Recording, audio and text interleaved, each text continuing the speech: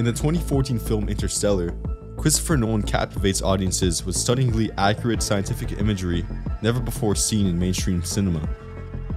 In particular, the black hole in Interstellar took both the film community as well as the scientific community by surprise due to its sheer elegance and mystery.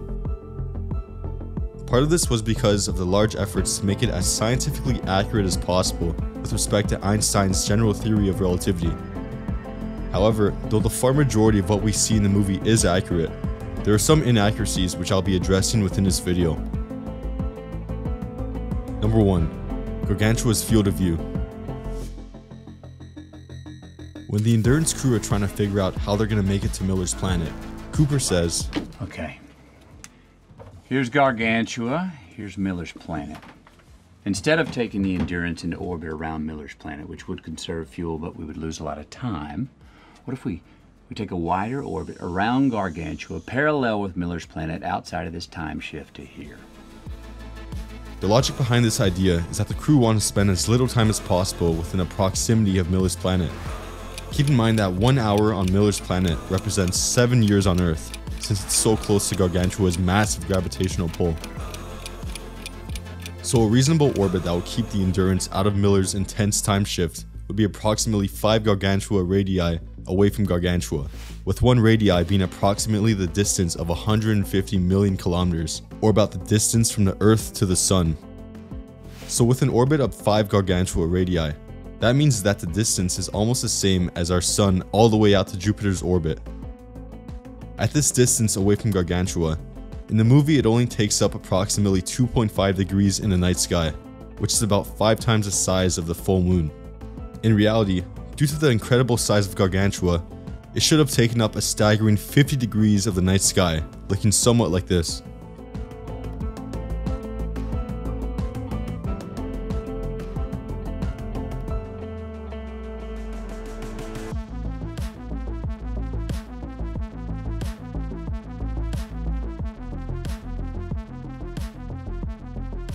Number 2.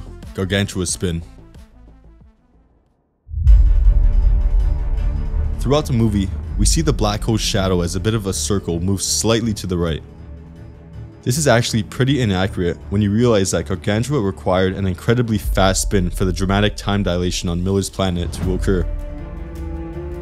During the production of Interstellar, Christopher Nolan recruited American theoretical physicist Kip Thorne to ensure that much of the film is as scientifically accurate as possible.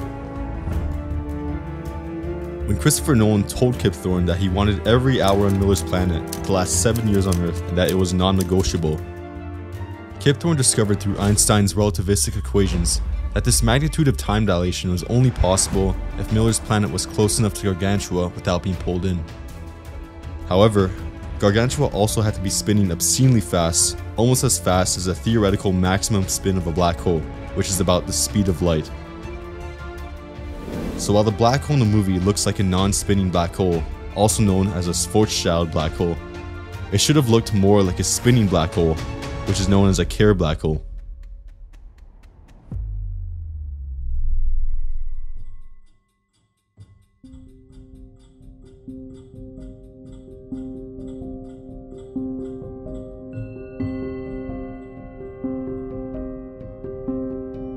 Number 3. Gargantua's Doppler and gravitational shift.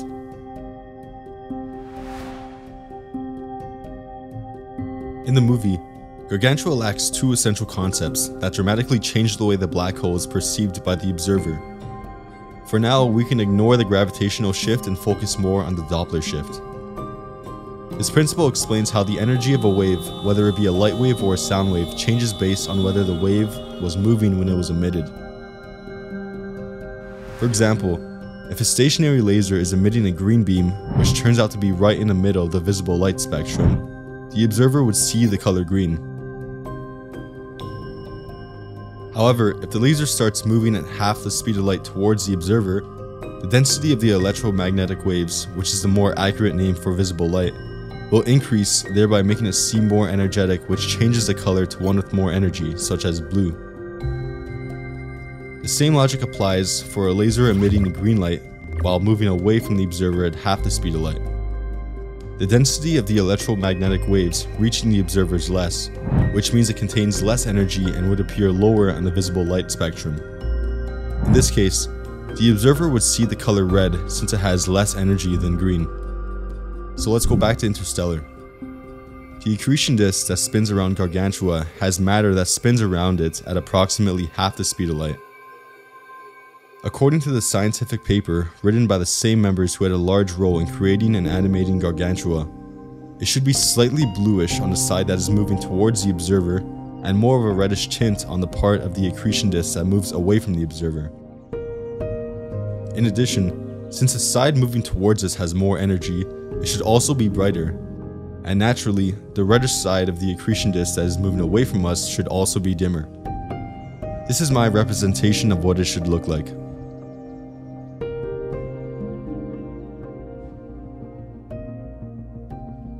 Number 4. Activity near a black hole. This one's a bit nitpicky, but it goes over a pretty big misconception. When discussing which planet the crew should go to after the failure of Miller's planet, Amelia Brand says this: Murphy's Law. Whatever can happen will happen. Accident is the first building block of evolution, but when you're orbiting a black hole, not enough can happen. It sucks in asteroids and comets, other events which would otherwise reach you. We need to go further afield. This addresses a big misconception about black holes that Brand falsely believed. Lots of people think that black holes devour anything that enters within its vicinity, kind of like a celestial vacuum cleaner. But that couldn't be further from the truth. Brand believes that the closer you go towards a black hole, the less celestial objects you'll encounter because a black hole would be devouring everything in sight. In reality, it's actually insanely rare that celestial objects fall into a black hole. The far majority of the time, the celestial objects being tugged by the black hole's strong gravity have lots of angular momentum, and it's incredibly uncommon that the object falls right into the gravitational well. So instead of the area around a black hole being a dead zone where nothing orbits like Brand argues, it's actually filled with plenty of celestial objects that will probably orbit the black hole indefinitely or until another source of gravitation intervenes. Christopher Nolan knows that Brand's arguments were wrong, but chose to include it anyway, perhaps to try to show that no one is perfect, not even a scientist. Number 5. Neutron Star Slingshot. In this scene, Cooper says, Pull. Look, I could swing around that neutron star to decelerate. No, it's not that. It's time, the gravity on that. what Cooper wants to do is to use a neutron star to help slow down the endurance with the help of what is called a gravitational slingshot maneuver. In reality, doing so would completely tear the crew as well as the spaceship apart due to the strong gravitational forces. But before we get into that, let's discuss why the crew would use a gravitational slingshot. During their descent towards Miller's planet, the gravitational force of Gargantua pulls them so strongly that by the time they would reach Miller's planet, they would be going 1/4 times the speed of light more than Miller's planet, which would make it almost impossible to land. The crew would need to slow down by 1/4 of the speed of light. In this case, Cooper wants to use a neutron star to help slow down a Ranger. By passing by the neutron star at just the right time, Cooper can use the force of its gravity to help slow down the speed of the Ranger so they would reach a suitable speed to land on Miller's planet. Where they run into some issues is the fact that since they're traveling so fast, they would have to get pretty uncomfortably close to the neutron star in order to achieve that. In fact, the insane tidal gravity forces would tear apart both the spaceship and the crew. In order for this maneuver to work without being shredded by gravity, they would need a deflector with just as much gravitational force, but just with a wider diameter so that the gravity is more gentle per se. In the case of Interstellar, a 10-kilometer wide black hole, which would be identified as an intermediate mass black hole, would be perfect for this maneuver.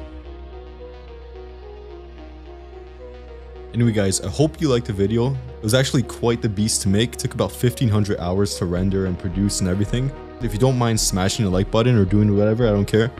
That'd be much appreciated, and stay tuned for the next video. Peace.